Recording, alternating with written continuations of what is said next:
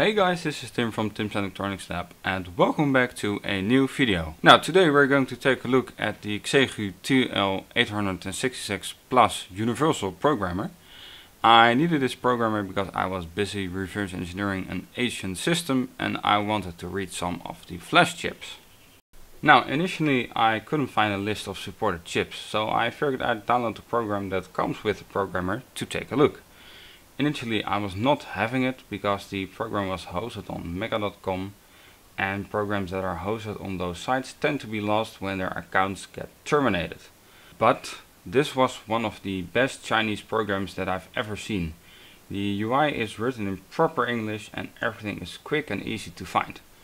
There was a massive list of supported manufacturers and chips, and there's even an option to search for a chip and it will find the right manufacturer for you.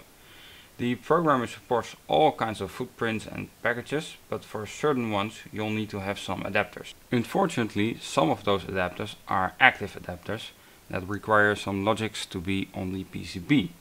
This makes the adapters not so universal, but on the upside it does allow you to read out a 48-pin T-sub with a 44-pin ZIF socket. Let's try to read an Arduino with the programmer. Take out the chip using the extraction tool. Be very careful not to bend any pins, and when you want to insert it into the programmer, make sure that you align the markers on the chip and on the case and push down on the little knob. In order to get the software to know how to read the chip, we'll need to select the chip inside of the software. So let's search for Atmega 328P and click select. In order to read the chip, we'll need to click on the read button. The dialog will show you how you need to place the chip inside of the adapter.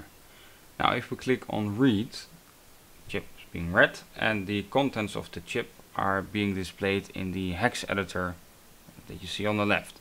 It will also display a ASCII value of the contents if it can.